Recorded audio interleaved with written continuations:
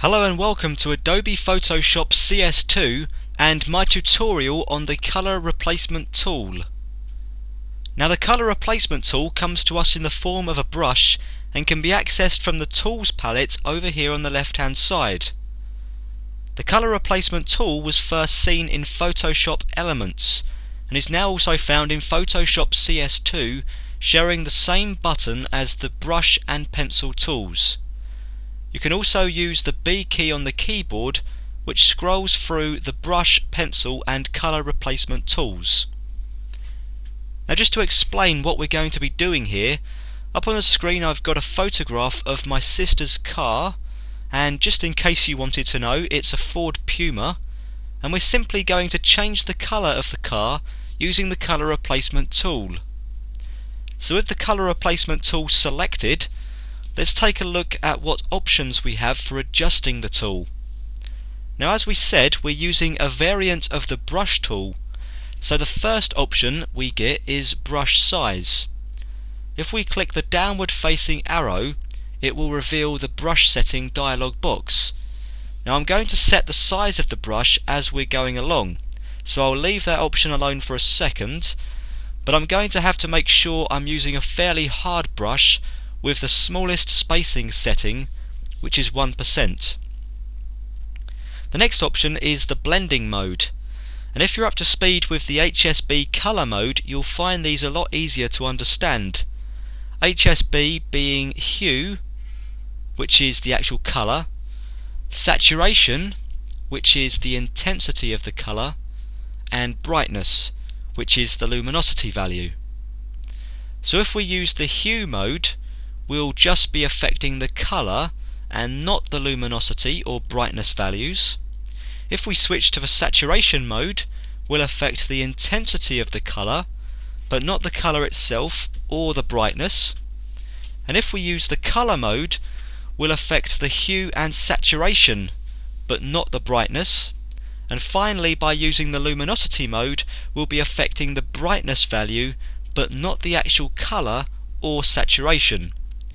Generally you'll find that the hue, or more commonly used color mode, is going to be more useful, and in today's exercise I'm going to use the color blending mode. The next three icons we have are the sampling modes, and this just lets Photoshop determine which colors we're replacing.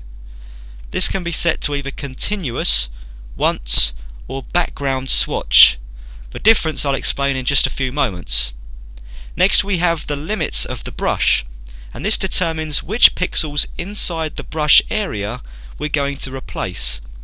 Discontinuous will replace all pixels inside the brush area, whilst contiguous will only replace pixels which are connected to the area you're sampling, so it won't jump across edges to replace colours which fall inside the tolerance value you've set.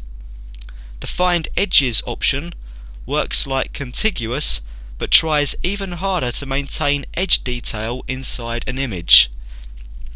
We also have an anti-aliasing option, which smooths the appearance of replaced pixels.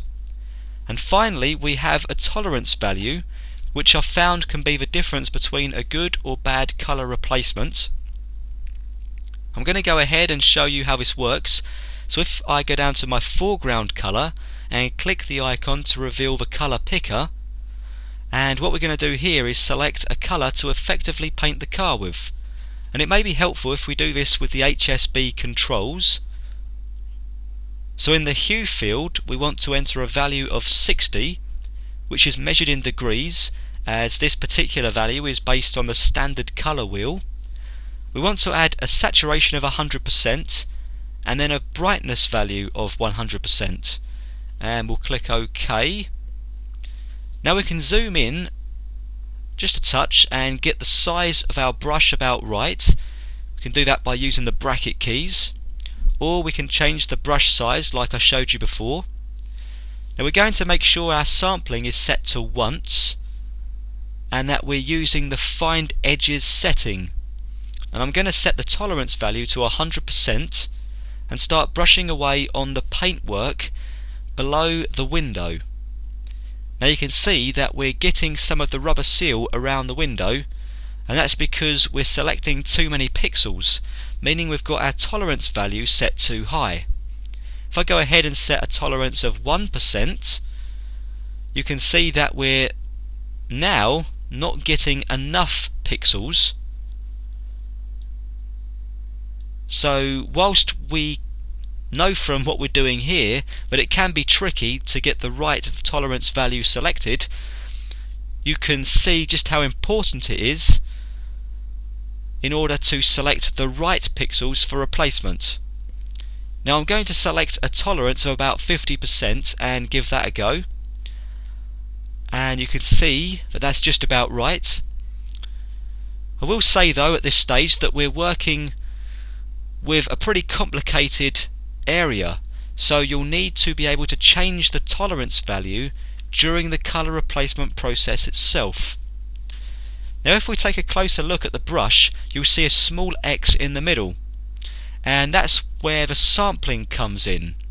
We're going to set it to once up here, and that means that the colour I want to replace will be sampled once when I first click the brush, and it will only of course be the colour directly underneath the cross. The continuous sampling mode means that as you drag the brush, you continuously resample the colour that you want to replace. The background swatch option allows you to only change colours that are the same as your predefined background colour, which is set down here by clicking the background icon. Now don't be afraid to experiment with the tool, as it does take a while to get the feel of how it works. And I'd recommend you brush in small amounts at a time, so that then if you make a mistake you can just hit Ctrl Z to undo your last move and not have to lose lots of work. Now I'm just going to brush away in the door area to replace the original colour with my selected colour.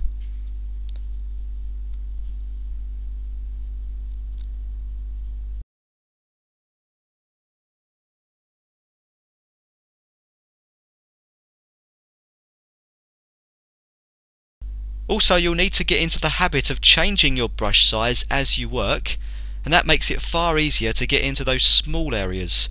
And you can see in this area here we need to use a small brush to paint the colour as accurately as possible.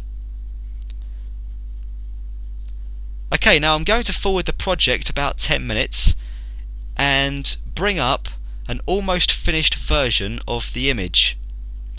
Now I just wanted to demonstrate how we can paint back in details that we didn't want to lose in the first place.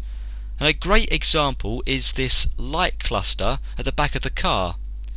Now say I've accidentally painted it yellow, which I have of course, but I don't like it, so I want to bring back the original colours. And a great way of doing that is by using the history brush tool over here in the tools palette. The shortcut is Y on the keyboard incidentally. Now with this tool selected, we need to select a history state to paint back in, and we do that by bringing over our history palette and making sure in the first history state we have the source for the history brush selected by clicking this icon here.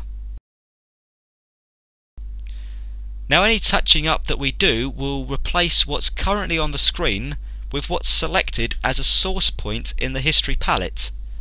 So if I start brushing away inside this light cluster, we're going to bring back our original pixels.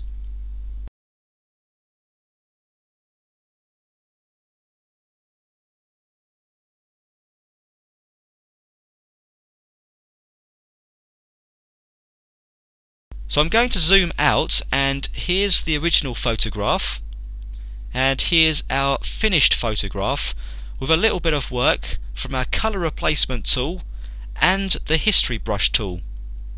I hope you found this tutorial helpful. Thanks very much for watching.